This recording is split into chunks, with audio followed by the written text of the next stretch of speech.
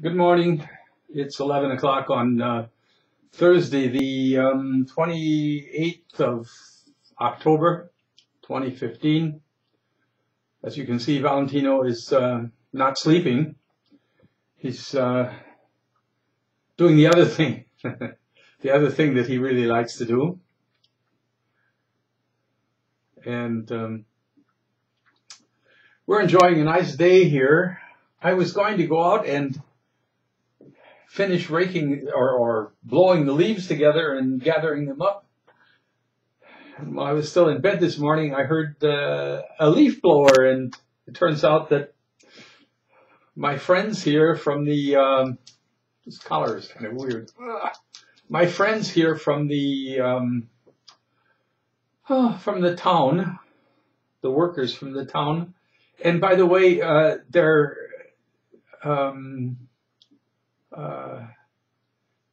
there are some people from Syria here who are working with them. I don't think they get paid for it, but they're just glad to have something to do.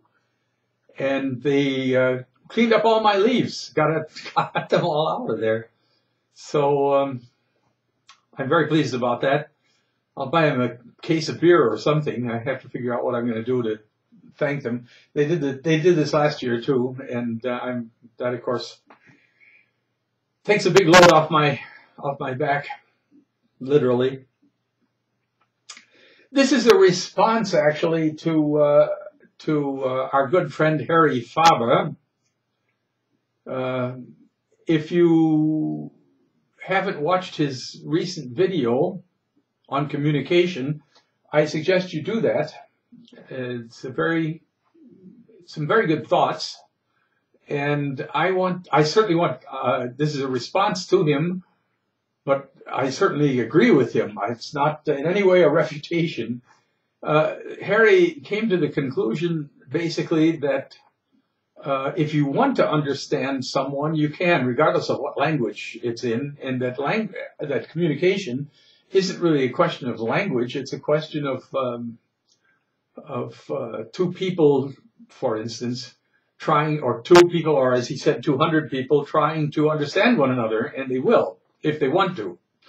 And I think we can certainly see that is true, because we know that people who grow up in the same town together, who speak the same language and the same dialect, don't understand one another.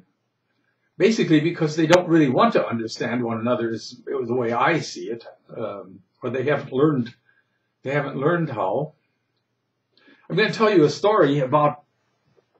I'll tell you a couple of stories actually that have to do with language and about getting along in a country or in a place where you can't communicate verbally in the normal manner. As most of you know, I was born in the United States, and I grew up there, at least physically grew up there. And when I was 24, I left the States and came to Europe and settled down in Germany. And I've lived in Germany ever since. And I'm not as fluent in German. Well, I don't know if you could say that, but in any case, I'm no less confusing in German than I am in English. Let's put it that way. In the meantime, I've had to, for 40 years or 45 years almost, I had to give lectures in German. So I'm relatively proficient in German now.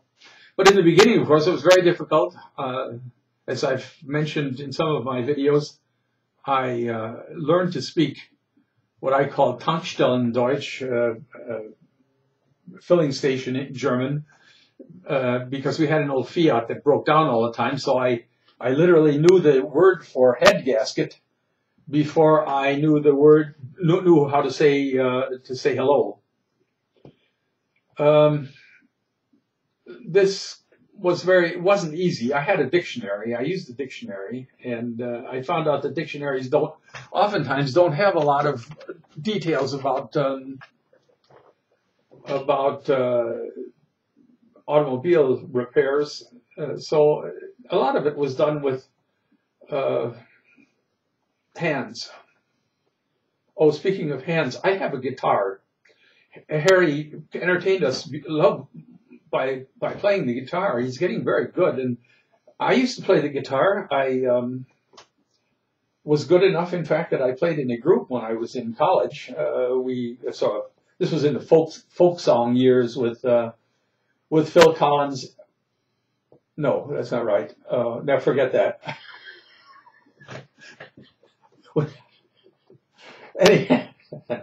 With Peter, Paul, and Mary. Let's just say Peter, Paul, and Mary, and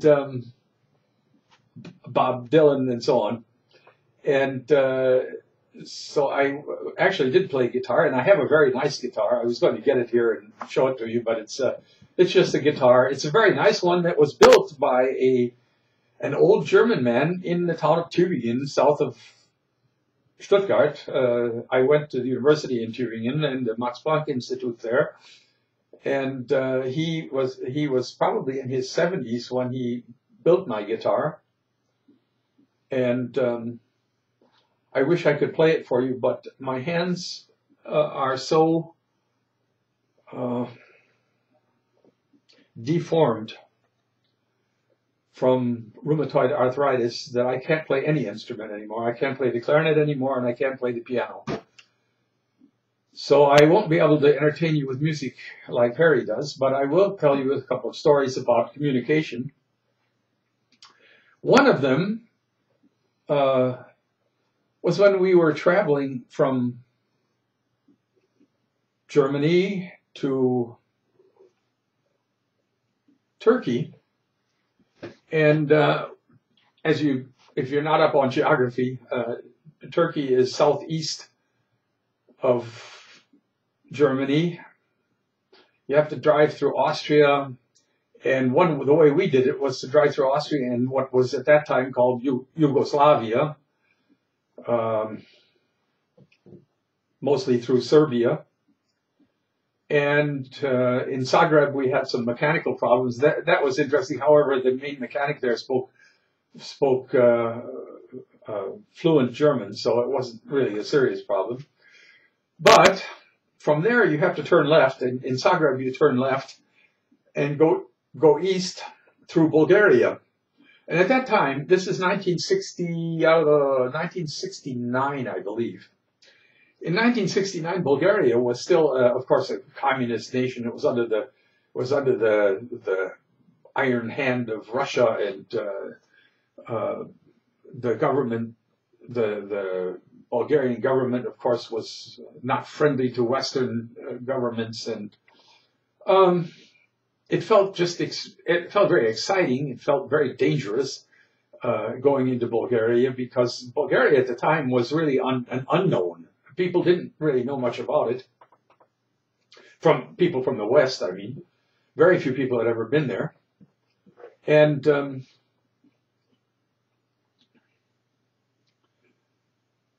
we drove into Bulgaria, and the roads were okay, but we had to go through the mountains north of Sofia. And we were up in the mountains quite high. And we drove through a village. Not a village, but a small town, and we saw people carrying big beautiful loaves of bread under their arm. They all had a big loaf of bread under their arm. And so we drove in the opposite direction from which they were coming to see, in the direction from which they were coming, so that we could see if we could find the bakery where we could buy a loaf of bread. Well, we finally did. We saw. It wasn't a bakery, it was just an outlet, basically, in an old building. And I'm sure I have a slide of this somewhere, and it's too bad, but I just can't find my slides at the moment, so I have to do this without any pictures. You have to look at Valentino here. He's now resting again after dining. This, basically, it looked like an old storefront in a American Western movie, and people were coming out with these big loaves of bread. So we parked the car, which wasn't a problem because there were almost no cars in Bulgaria at that time. We parked the car and went into this place, and everybody kind of just moved aside when they saw us in, because they knew we we weren't locals, and they probably hadn't seen foreigners. I'm imagining. They probably had never, maybe some of them had never seen people outside of their neighbors before. So we walked in and we smiled, and none of us spoke any Russian, none of us spoke anything that approached Bulgarian. So we tried in German. Nobody spoke there, and he spoke any German. But we pointed at the bread and said one. We wanted one, and they understood very quickly, of course. Everybody was trying to help. You could tell they were all talking to one another about what to do. So they looked for the nicest loaf of bread that they had that was baked perfectly. It was interesting. They were arguing about which loaf was the best one, and finally they gave us what they considered the best one. And all of a sudden, you could see that the man that was in charge, more or less, you could see the problem arise in his eyes. His eyes opened, and he realized there was a serious problem. And the serious problem was this: the people there did not pay for their bread. They got a loaf of bread every day from the state. That was their allotment, and they didn't pay for it. It was part of living there. In other words, he had no cash register. He had never taken money for a loaf of bread before. So he went over to the wall, and he actually had a telephone with an earpiece that hung down, and he held it to his ear and cranked the knob on the wooden telephone, and he spoke very loudly over the telephone. Of course, we couldn't understand a word. And all of a sudden, you could tell, oh, yes, this is all right. He hung up the phone, went out and got a ladder, and came back, climbed up the ladder, and came down with a little wooden box, quite an ornate little wooden box like this. And opened the box, and there were a few little coins in it. And he wrote down, we could just barely read it, how much he wanted us to pay, which was the equivalent of about 15 cents, I think, 15 American cents. And we paid him the money. He put it in the little box, climbed up and put it back up above, wrapped up. Oh, no, he didn't wrap up the bread. He just handed us the bread, and everybody cheered and it was a wonderful experience. It was just a marvelous experience. And we took our bread. We went to the car. We drove out into the country. This was in the mountains, like I say, and it was very, very beautiful. Bulgaria is a very beautiful country, actually. And we found a place we could spread out a blanket and sit down. We had sausage, and we had cheese and things that we brought from Germany. So we had our evening meal sitting on the ground there. Then we drove into Sofia and found a hotel there. It was a very nice experience, and not one word was spoken in a language that either party could understand. The other party could understand. So, in full agreement with what Harry Faber said, it is relatively easy to do transactions like that if you really want to understand. Just like Harry said about the butcher in France, they knew what we wanted. I mean, they didn't have much else to offer. They had nothing else. They had actually nothing else to offer. But it was possible to do the communication, and everybody smiled and laughed and had a nice time at it. It was a very unusual situation for them. It was an unusual situation for us, but everybody had a good time. Speaking of France, however, I do want to point out something. I don't know if Harry is aware of this, but 50 years ago, it wasn't like it is today. That butcher probably would not have understood him. They didn't want to understand. The French were very proud of their language. They loved, apparently, the sound of their own language, and they didn't. They had no understanding for people who didn't speak their language. And in fact, it was very difficult to get anything done in France. And that is exactly, that's proof of the situation. They didn't really want to understand. Nowadays, business earning here, getting the Euros is more important than national pride, so they're not proud of their language anymore in that sense. And they make an effort to speak with others. They actually learn English now oftentimes. So, and also there are always people who are different. There are always people who want to understand. And however, we had situations where we actually walked into a store knowing exactly what we wanted, pointed at what we wanted, and the person refused to understand us, and we walked out again without getting what we wanted. So it's a question of really wanting to understand. If you were German at that time and you went into a French place, it was good. It was altogether possible that you would be really treated poorly. So there is much more to communication and to understanding than just speaking the language. Okay, for my final story, I see there's already 60 minutes going past here, so I'd better kind of wrap this up with a story that my wife Karen and I met 35 years ago, I think, taking a French class. Karen had lived in France. She'd also lived in Tunisia in northern Africa. So she spoke a little bit of French, and I loved the sound of French. And I had other reasons that I wanted to learn French, but we took a French class for kind of a adult evening school, and we met there. Well, our meeting there had other consequences, of course, since we've been married now for many years, but we tried very hard to learn French. I, in my own manner of doing things, memorized the textbook. I could repeat all of the conversations in the textbook, wrote, and the other people in the class made fun of me because of this.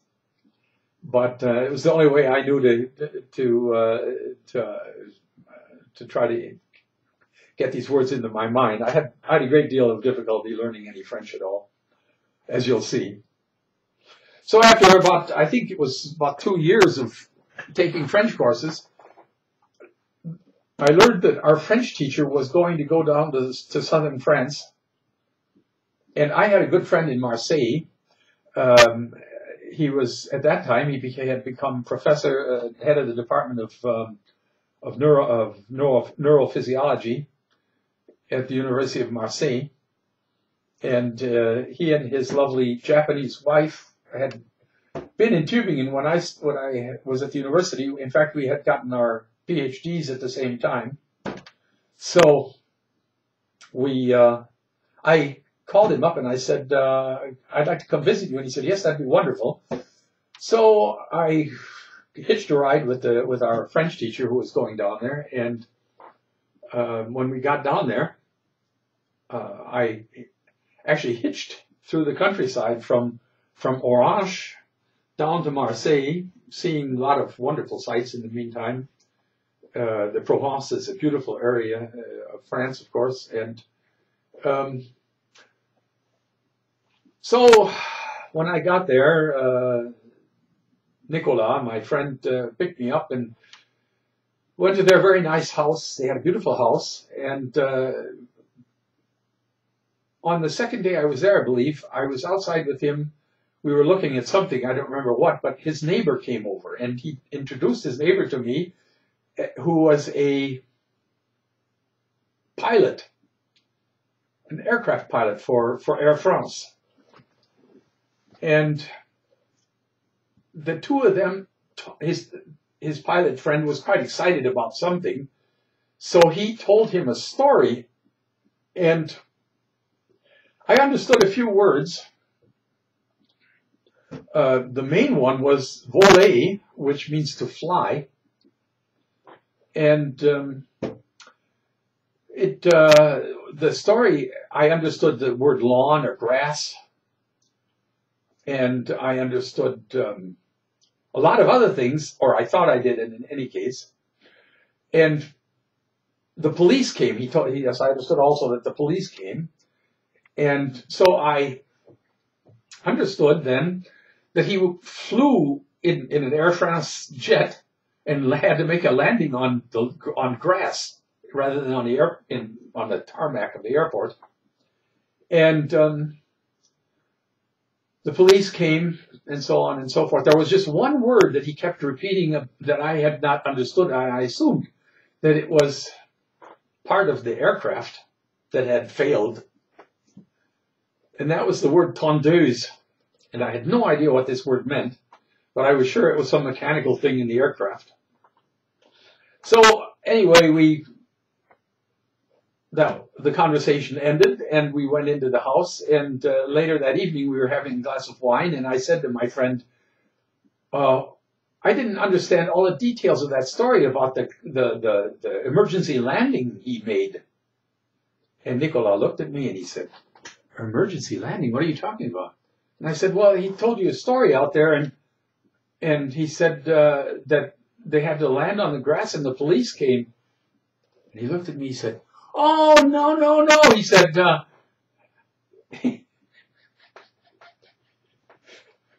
his lawnmower was stolen out of his garage. The word voler also means to steal. And tondeuse is a lawnmower. So, with that, I gave up. I pretty much gave up on the idea of learning French. I came back to Germany and married Karen, and we lived happily ever after. Thanks for listening. Bye.